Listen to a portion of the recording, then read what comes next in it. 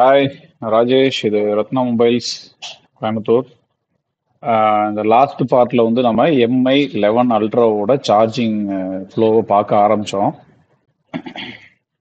இந்த ஃபஸ்ட்டு வீடியோவில் வந்து பார்த்தீங்கன்னாக்கா முதல்ல அந்த எம்ஐ 11 அல்ட்ராவில் அந்த சார்ஜிங் ரிலேட்டடான ஐசி எல்லாம் வந்து என்னென்ன லொக்கேஷனில் இருக்குது அப்படிங்கிறத நான் உங்களுக்கு எக்ஸ்பிளைன் பண்ணியிருப்பேன்.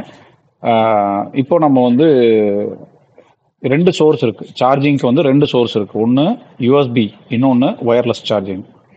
அதில் இப்போ நம்ம வந்து யூஎஸ்பி சார்ஜோட ஃப்ளோவை மட்டும் பார்க்கலாம். ஒயர்லெஸோட ஃப்ளோவை வந்து உங்களுக்கு அடுத்த பார்ட்டில் நான் போடுறேன். இப்போ யூஎஸ்பி நம்ம வந்து 5 வோல்டேஜ் நம்ம இப்போ வந்து யூஎஸ்பி கனெக்ட் பண்ணுறோம் அப்படின்னா 5 ஆர் 9 வோல்டேஜ் நம்ம இங்கே கனெக்ட் பண்ணுறோம் அப்படின்னா இந்த எல் இருக்குது பார்த்தீங்களா, இந்த எல் அப்படிங்கிறது வந்து நமக்கு இந்த இடத்துல நான் ஆல்ரெடி சொல்லியிருந்தேன், ஒரு பேட்டரி கனெக்டரு, ஒரு பிடிபி சார்ஜிங் கனெக்டர் வந்து இங்கே வந்து கனெக்ட் ஆகிருக்கும், இந்த லொக்கேஷனில் கனெக்ட் ஆகிருக்கும். ஸோ இந்த லொக்கேஷனில் நான் ஆல்ரெடி உங்களுக்கு எழுதியிருக்கிறேன். பேட்டரி கனெக்டரு, தென் பிடிபி கனெக்டர், சரியா, சார்ஜிங் கனெக்டர் இங்கே கனெக்ட் ஆகிருக்கும். இந்த U7600ங்கிற இந்த ரிங்கில் வந்து கனெக்ட் ஆகிருக்கும். இப்போ நான் இதை வந்து ஃபாலோ பண்ணேன் அப்படின்னா இதுலேருந்து என்னென்ன போகுது, யூஎஸ்பி சம்மந்தமாக என்ன நடக்குது அப்படிங்கிறத இப்போ நம்ம பார்க்கலாம். செப்டம்பர் 20 பேட்ச் இப்போ ஆல்ரெடி போயிட்டு இருக்கு. அக்டோபர் 16 அடுத்த பேட்ச் ஆண்ட்ராய்டு அட்வான்ஸ் கோர்ஸ். யாராவது ஜாயின் பண்ணுற ஐடியா இருந்துச்சுன்னா வாட்ஸ்அப் பண்ணுங்க, நான் டீட்டெயில் அனுப்பிச்சு வைக்கிறேன். சரி, இந்த U7600 நீங்கள் போன வீடியோலேயே பார்த்துருப்பீங்க. இது வந்து அந்த எல் ரிங்கு, அதில் வந்து என்னென்ன பின்ஸ் எல்லாம் இருக்குது, அது என்னென்ன கம்யூனிகேஷன் இருக்குங்கிறத நான் சொல்லிட்டேன். வீடியோ ஃபர்ஸ்ட் பார்ட்டு பார்க்காதவங்க ஃபர்ஸ்ட் பார்ட்டை பார்த்துட்டு இதை வந்து பாருங்க மறுபடியும். இப்போது நான் ரெண்டு சோர்ஸ் சொல்லியிருந்தேன் ஆல்ரெடி. ஒன்று ஒயர்லெஸ் சார்ஜிங், அது வந்து AC1 AC2ங்கிற நேமில் கனெக்ட் ஆகுது. அனதர் ஒன் யூஎஸ்பி சோர்ஸ், சரியா, ரெண்டு சோர்ஸ். ஸோ நாம் இப்போ பார்க்க போகிறது வந்து இந்த ரெண்டாவது ஃபர்ஸ்ட் சோர்ஸ் யூஎஸ்பி சோர்ஸ் வந்து ஃப்ளோ பார்க்கலாம்.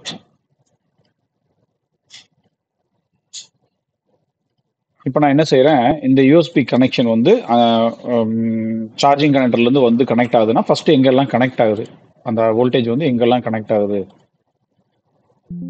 ஃபஸ்ட்டு இந்த ஒரு செக்ஷனுக்கு வந்திருக்கு.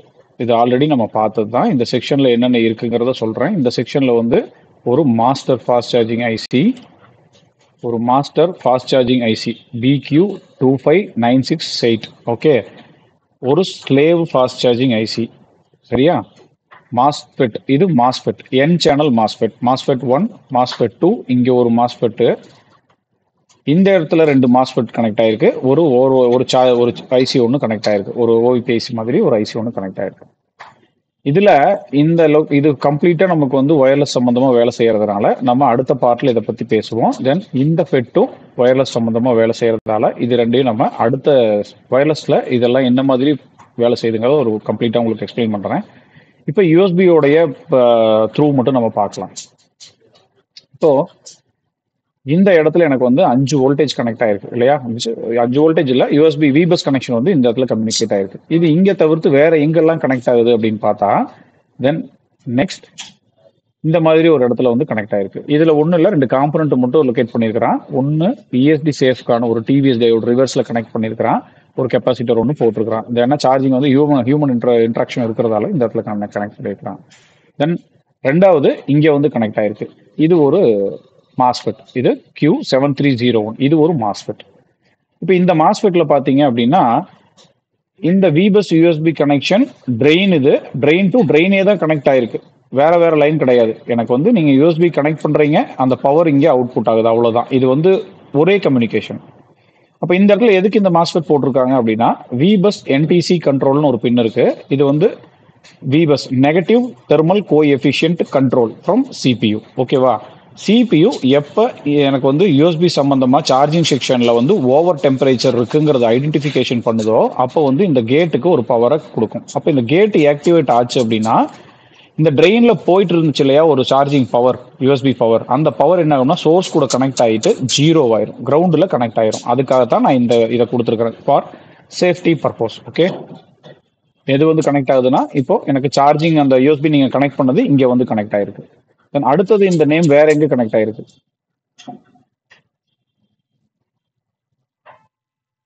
U7600 மட்டும்தான் கனெக்ட் ஆயிருக்கு. அப்போ மறுபடியும் இங்கேயே வந்துட்டோம், ஓகே, இந்த லொகேஷனுக்கே வந்துட்டோம். Master fast charging and slave fast charging IC இருக்கிற லொகேஷனுக்கு வந்துட்டோம்.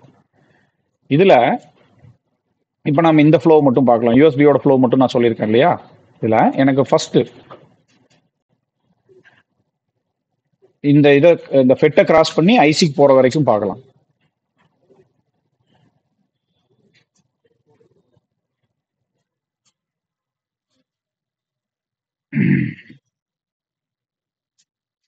ஸோ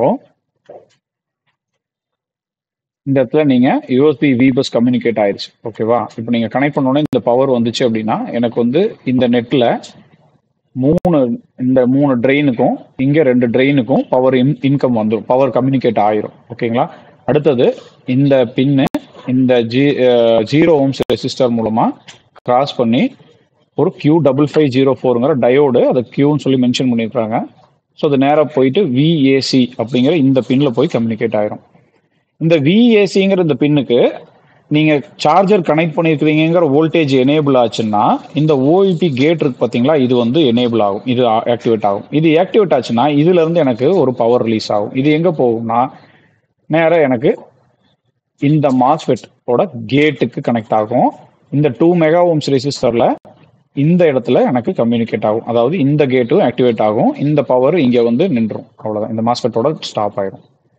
இப்போ இந்த ஃப்ளோ நீங்க பாத்தீங்க அப்படின்னா இந்த கேட்டுக்கு பவர் கிடைச்ச உடனே இந்த மாஸ்ஃபெட் என்ன பண்ணணும்னா நீங்க சார்ஜிங் கனெக்ட் பண்ணதை ட்ரெயின் டு சோர்ஸ் கனெக்ட் பண்ணுங்க. இப்போ கனெக்ட் பண்ணிட்டு எனக்கு இங்க த்ரூ ஆகி இந்த சோர்ஸுக்கு வரும். இடையில இன்னொரு இடத்துல கட் ஆகி போயிருக்கு, அது என்னங்கிறது இப்போ நம்ம இதை முடிச்சுட்டு வந்து பார்க்கலாம். இந்த இடத்துல மேலே போயிருக்கு இல்லையா, பவர் வரும்போது இந்த ஃபர்ஸ்ட் மாஸ்ஃபெட்டை தாண்டோன்னே பவர் மறுபடியும் வேற எங்கேயோ போகுது.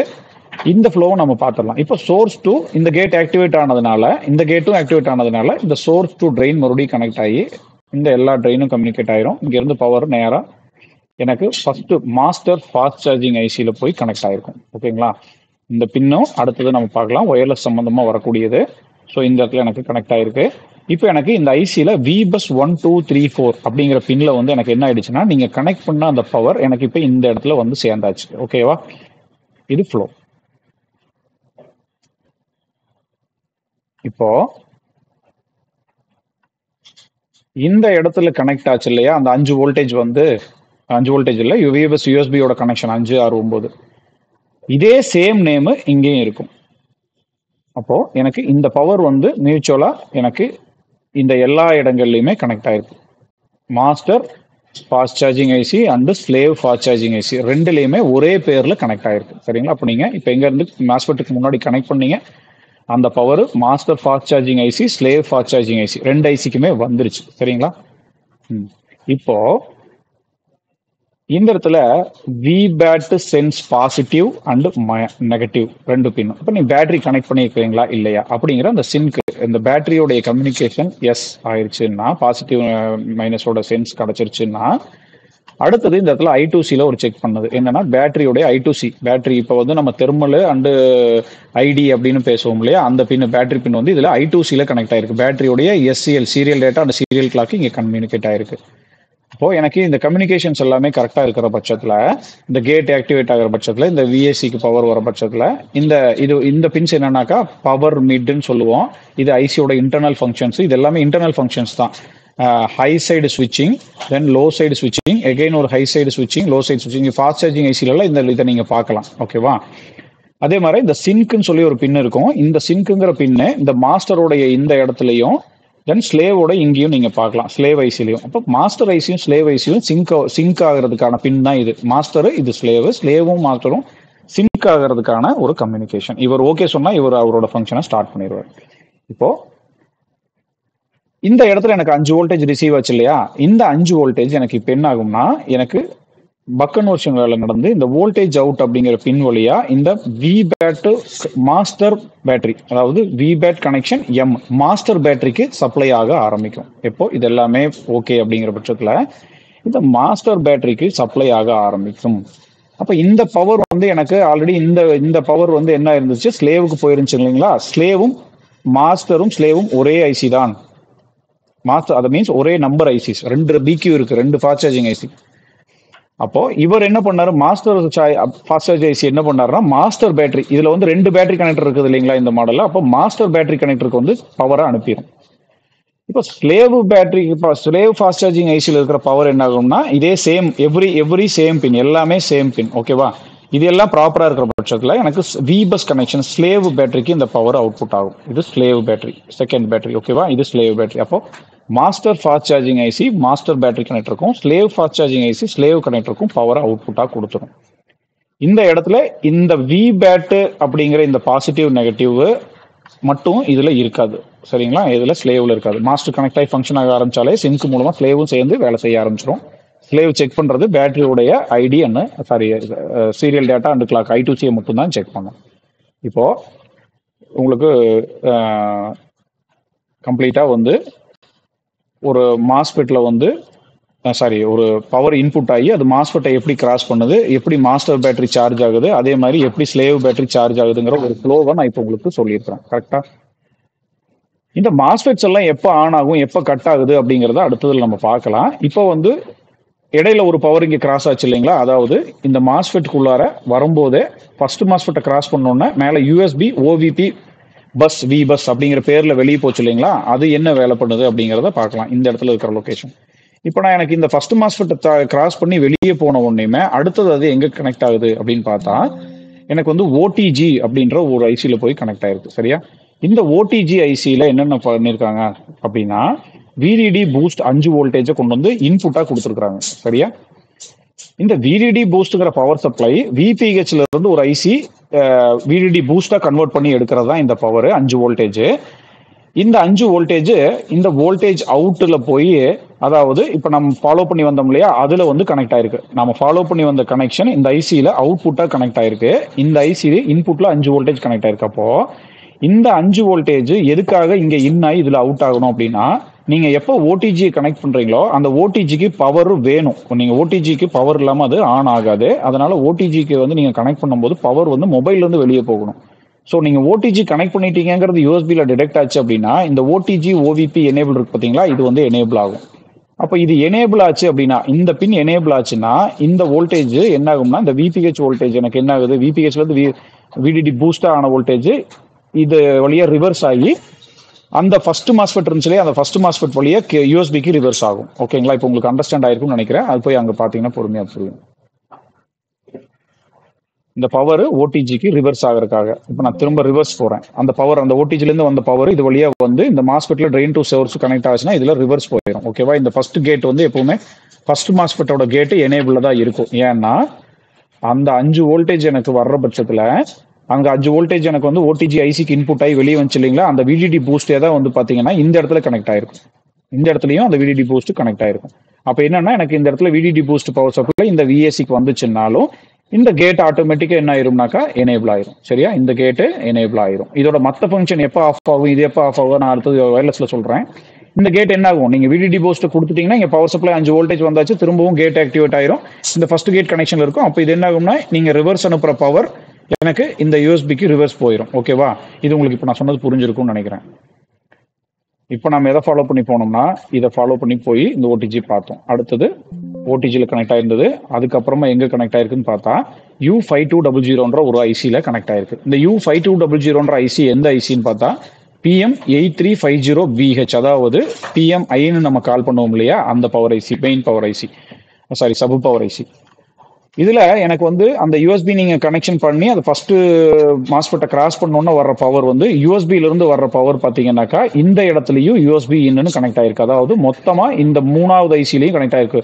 Master fast charging IC, slave fast charging IC and PMI 3 இடத்துலயுமே இந்த யூஎஸ்பி கனெக்ஷன் கம்யூனிகேட் ஆயிருக்கு. அப்ப எனக்கு இங்க கிடைக்கிற இந்த வோல்டேஜ் என்னவோ ஆகும்னா இந்த இடத்துல VSW சார்ஜிங் இருக்கு பாத்தீங்களா, இது வழியா என்ன ஆகும்னா விபிஹெச் காயில தாண்டி விபிஹெச் பவரா கிரியேட் ஆயிரும். சரிங்களா? விபிஹெச் பவரா கிரியேட் ஆயிரும். அதுக்கான ரெக்குவயர்மெண்ட்ஸ் சேம் உங்களுக்கு அதே ஹை சைடு லோ சைடு ஸ்விட்சிங், பிஎம்மோட internal mid charge, power mid, B ground, mid charge எல்லாமே இன்டர்னல் ஃபங்க்ஷனுக்காக கனெக்ட் ஆயிருக்கிறது தான். இதெல்லாம் நீங்க கிளாஸ் வந்தீங்கன்னா நான் உங்களுக்கு இது எல்லாமே என்னென்ன வேலை செய்யுதுன்னு சொல்றேன். அப்போ இது என்ன நடக்குது அப்படின்னு கேட்டீங்கன்னா, எனக்கு நான் யூஎஸ்பி கனெக்ட் பண்ணோன்னா விபிஹெச் கிரியேட் ஆயிருச்சு. அடுத்தது இதே ஐசியில் அந்த PMIல பார்த்தீங்கன்னா மாஸ்டர் பேட்டரியோட கம்யூனிகேஷனும் இருக்கு. சரிங்களா?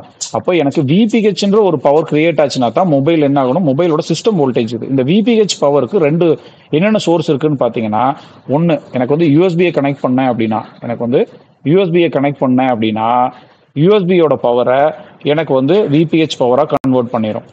இல்ல ஒயர்லெஸ் சார்ஜர் கனெக்ட் பண்ணனா அதை வந்து விபிஹெச் பவரா கன்வெர்ட் பண்ணிடும். இந்த ரெண்டுமே கம்யூனிகேட் ஆகாத பட்சத்துல பேட்டரியில் இருக்கிற பவரை எடுத்து என்ன பண்ணும் அப்படின்னா எனக்கு விபிஹெச்சா கன்வெர்ட் பண்ணிக்கும். மொத்தம் எனக்கு விபிஹெச் பவரா கன்வெர்ட் ஆகிறதுக்கு இங்க 3 சோர்ஸ் இருக்கு. இது வந்து நான் சொன்ன அந்த BMI sub power IC U5200 PM8350. இப்போ நான் சொன்னது உங்களுக்கு கிளியரா புரிஞ்சிருக்கும்னு நினைக்கிறேன். அப்போ இந்த விபஸ் ஓவிபி அப்படிங்கிற இந்த பின்னை தான் நம்ம இப்போ ஃபாலோ பண்ணி வந்தோம். சரிங்களா? இது திரும்பவும் அங்கேயே போயிடுச்சு. ஓகே, அதே லொகேஷனுக்கு போயிடுச்சு. இப்போ உங்களோட அதாவது மற்ற ஃபங்க்ஷன்ல நான் ஒயர்லெஸ்ல சொல்றேன்னு சொல்லியிருக்கேன். ஒயர்லெஸ் சம்பந்தமா வரும்போது மற்ற ஐசி மற்ற ஃபெட்டெல்லாம் எப்படி க்ளோஸ் ஆகுது, எப்போ ஓப்பன் ஆகுது என்னங்கிறது நான் சொல்றேன். இப்போ யூஎஸ்பியோட ஃப்ளோ மட்டும் பார்க்கலாம். யூஎஸ்பி சார்ஜிங்கோட ஃப்ளோ மட்டும். இப்போ இங்க இருந்து வந்துச்சு master fast charge IC and slave fast charge IC ரெண்டுக்குமே சார்ஜ் ஆச்சு. ஒன்று மாஸ்டர் பேட்டரி, ஒன்று ஸ்லேவ் பேட்டரி. இப்போ நம்ம கிட்ட மாஸ்டர் பேட்டரியோடைய ஸ்கீமேட்டிக் இல்ல, கொடுக்கல இவங்க. எந்த ஸ்கீமேட்டிக்லயுமே கொடுக்கல. ஏன்னா அந்த 7600 அந்த கனெக்டருக்கு மேல வர்ற PDB connector and master fast charging ஐசியோடைய அந்த போர்டு அதோட ஸ்கீமேட்டிக்ஸ் இமேஜ் எதுவுமே கொடுக்கல. ஆனா ஸ்லேவோடது கொடுத்துருக்காங்க ஸ்கீமேட்டிக்ஸ்ல. அப்படிங்கிறதுனால நம்ம ஸ்லேவை இப்ப பார்க்கலாம். ஸ்லேவ் பேட்டரியை பத்தி நம்ம பார்க்கலாம். ஏன்னா இப்ப சார்ஜ் நமக்கு வந்து அவுட்புட் ஆயிருச்சு. இது பேட்டரி கனெக்டருக்கு எப்படி போகுது, பேட்டரி கனெக்டர்ல என்ன கம்யூனிகேட் ஆயிருக்குங்கிறத நம்ம பார்க்கலாம். இப்போ நான் விபேட் கனெக்ஷன் எஸ், அதாவது சப் பேட்டரி ஸ்லேவ் பேட்டரியை நான் பார்த்துருக்கேன். அதை ஃபாலோ பண்ணேன் அப்படின்னா எனக்கு இப்போ ஒரு ஜங்ஷன், அதாவது ஒரு சென்டர் பேட் இருக்கும் இல்லையா, ரிங் இருக்கும் இல்லையா, அதுல ஒரு கனெக்ஷன் இருக்கு.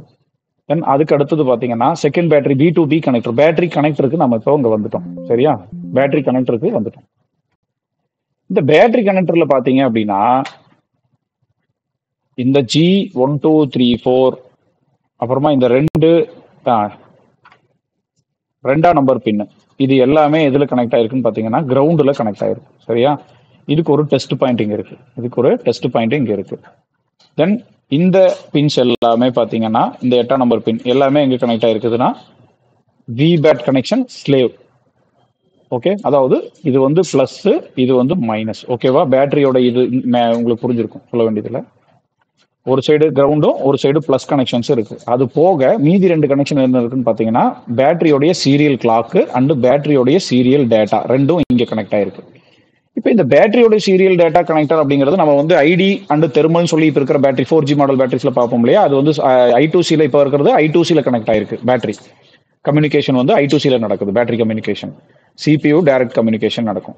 அப்போ இப்போ எனக்கு இந்த இடத்துல வந்து பாத்தீங்க அப்படின்னா இந்த பேட்டரியோடைய கிளாக் நான் ஃபாலோ பண்ணாலே ஆட்டோமேட்டிக் டேட்டாவும் கூட வந்துடும் இல்லையா. அப்போ நான் பேட்டரியோட கிளாக் எங்க கம்யூனிகேட் ஆயிருக்குன்னு பார்த்தா நேரா போய் ஒரு மாஸ்பெட், திரும்பவும் ஒரு மாஸ்பெட்ல கம்யூனிகேட் ஆயிருக்கு. பேட்டரியோடைய கிளாக்கு, பேட்டரியோடைய டேட்டா, பேட்டரி கனெக்டர்ல இருந்து வர கிளாக் டேட்டா ஒரு Q5400 அப்படி ஒரு மாஸ்பெட்ல கனெக்ட் ஆயிருக்கு.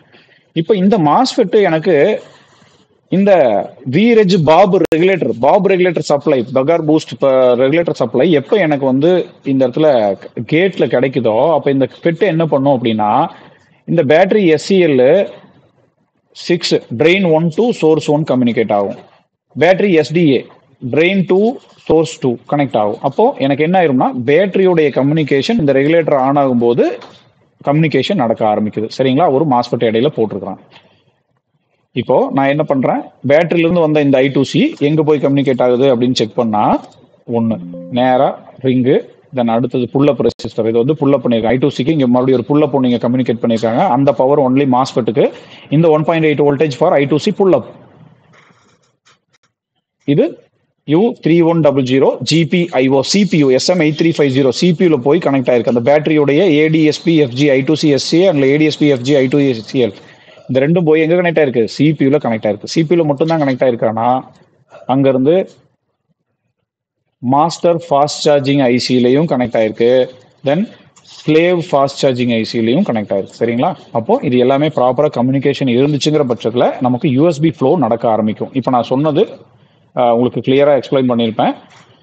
இது போக ஐசிக்குள்ள இருக்கக்கூடிய இன்டர்னல் ஃபங்க்ஷன்ஸ் எல்லாம் என்ன நடக்குது, தென் ஒயர்லெஸ் சார்ஜிங் ஐசி வந்து எந்த மாதிரி இப்போ இந்த பவர்ஸை வந்து இப்போ நம்ம USB பார்த்தோம். நீங்கள் ஒயர்லெஸ் போடுறீங்கன்னா ஒயர்லெஸ்ல வந்து என்ன இன்ட்ராக்ஷன்ஸ் எல்லாம் நடக்குது, என்ன கன்வர்ஷன் எல்லாம் நடக்குதுங்கிறத பார்ட் 3 வீடியோவில் நான் உங்களுக்கு சீக்கிரமாகவே போடுறேன். எனவே இந்த வீடியோ உங்களுக்கு பிடிச்சிருக்குன்னு நினைக்கிறேன். தேங்க்ஸ் ஃபார் வாட்சிங் ரத்னா மொபைல்ஸ்.